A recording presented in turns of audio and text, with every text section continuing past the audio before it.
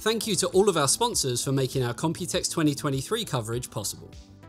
Hey guys, we're back at Computex. This time we are at Inno3D. So you may or may have not heard of Inno3D. Obviously they are one of these brands who are, I guess, a little bit region specific. So we work with them a lot in the UK, and for a very, very good reason. They have some of the most unique looking graphics cards on the market. So I want to start talking about this.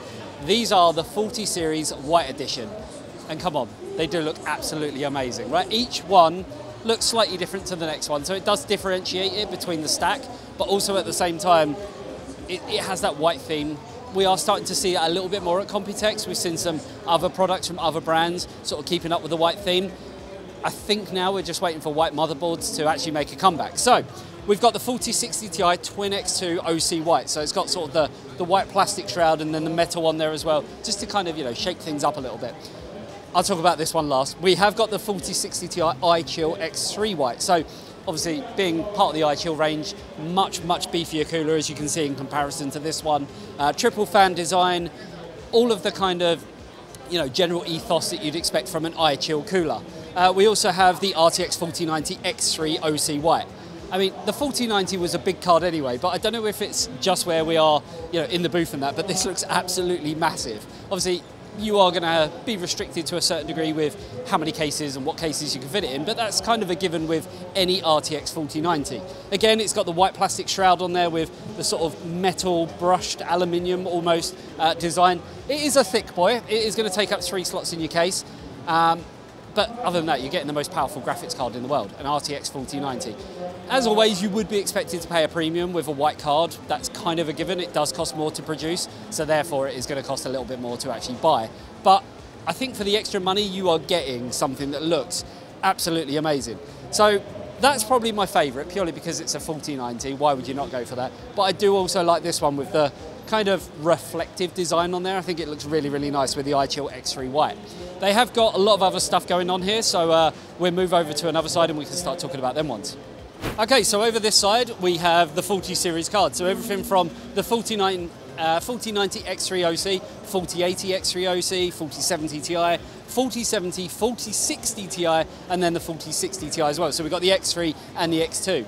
Really, what they're doing is just showing off, the cards that they've got, in the whole 40 series range. So everything from the 4090 down to the 4060 Ti. Obviously, we have got the 4060 coming out next month, as long as there's no delays or anything like that, as well as the 4060 Ti with 16 gig of memory instead of just 8 gig of memory. But yeah, just kind of shows what they have got. You can see that the design is basically the same as the white ones in terms of the split sort of aluminium plastic design, but also on top of that we've got the white, we've got the black, something for everyone. But there is one more sort of range of products that I want to talk about, and that's around the other side.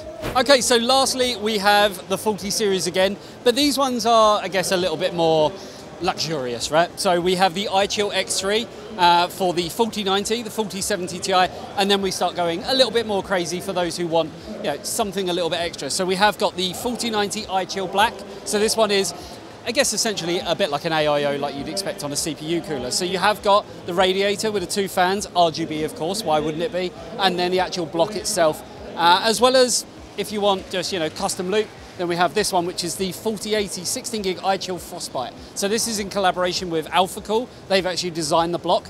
We have actually been to AlphaCool's offices. I think we did a video a couple of years on it, and you can sort of see exactly how they take it from, the card being produced, coming to AlphaCool, then making a block for it. They actually 3D print things up and things like that as well. But yeah, great design on this. I have already spoken to Inno and said, look, we need to get some more of these exotic type cards in, like the iChill Frostbite, like the iChill Black, because these days, in this day and age, when you look at a graphics card from NVIDIA's Founders Edition up to Inno3D and some of the other AIB brands on there, it's really hard to differentiate kind of anything between other cards, because overclocking is kind of dead in the water at the moment, as well as general performance is going to be around the same. There's one difference, the one key difference is going to come down to the cooler. So we really need to look at these to show you kind of why, paying that little bit of extra for something like this is going to, not only give you great aesthetics, but also give you great performance when it comes to the cooling as well.